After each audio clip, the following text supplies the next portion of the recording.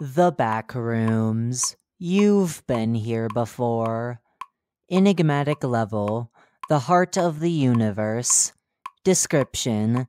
The heart of the universe is a large anomalous structure at the coordinates 456, 4, 9, 31, 33, 246, 68, 141 in the Ganunga Gap, or as it's colloquially referred to as, the Blue Channel. Footnote. I understand that 11-dimensional space is hard to grasp for most people at first, so a basic diagram has been attached to help visualize its placement in all dimensions relative to each other. Don't worry too much about it, though. Where this device is located relative to the point that the cosmos began doesn't matter too much in the grand scheme of things.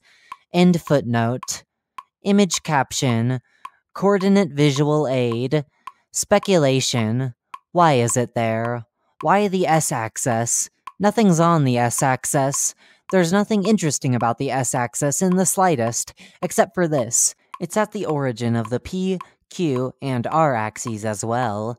Does that have any significance? It probably doesn't matter. The lobby, the most important entrance we know of, is at a completely random point around the V-axis. Numerology has never really meant much around these realms. Anatomy. 3 groups possessing 11 bioluminescent pseudospheres each, orbiting a large, amorphous, crescent-shaped core of undulating copper, pulsing at just around 108 beats per minute. Did you know, according to modern estimates, that's roughly equivalent to how often a human dies? Once about every 5/9 of a second. Uncanny. The melody's almost familiar, strangely upbeat even. Perhaps we all hear the song of death about us each day without noticing it.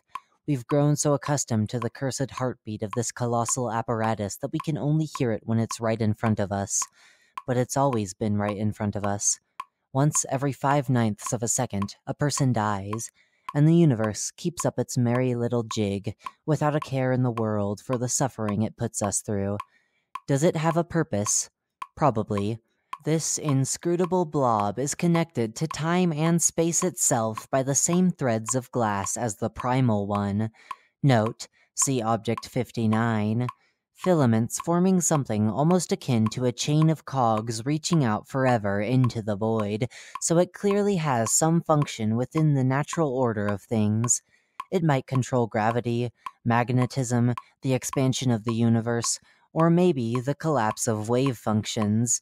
It could be the reason for any number of arbitrary physical laws or processes. It could be what sets fundamental constants to such arbitrary numbers as 6.6743 times 10 to the power of -11 times m cubed times kg to the power of -1 times s to the power of -2. But at the end of the day, is there any constant important enough to justify its impact? Fate. Believe me, I've tried to destroy it, but this wretched contraption keeps on beating. Someday, I'll be one of those beats, and you will too. Is that comforting, perhaps, to know your finite life will eventually be repurposed, so some pendulum can swing once more? Does it bring you a sense of duty, perhaps? Pathetic. Have some self-respect. You are a human, a divine being blessed with a greater consciousness than any other creature around you. Hold on to that. Do not go gently into that good night. Death is a curse, and a curse can be broken. Now, are you with me or not? Signed, Auxiliary.